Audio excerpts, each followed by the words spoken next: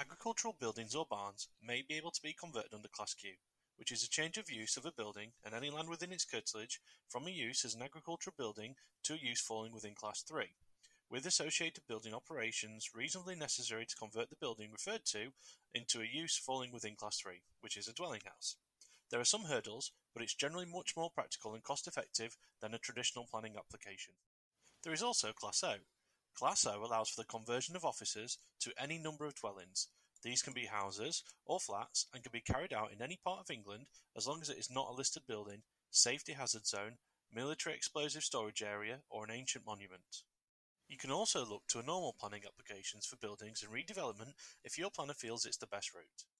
It's worthwhile remembering that not all buildings are eligible, and local authorities are generally strict on evidencing the former use. It's a fantastic way to open up residential development in rural areas, including conservation areas. With a surge in demand for countryside living, we could all do with a few more rural properties to live in, especially with land.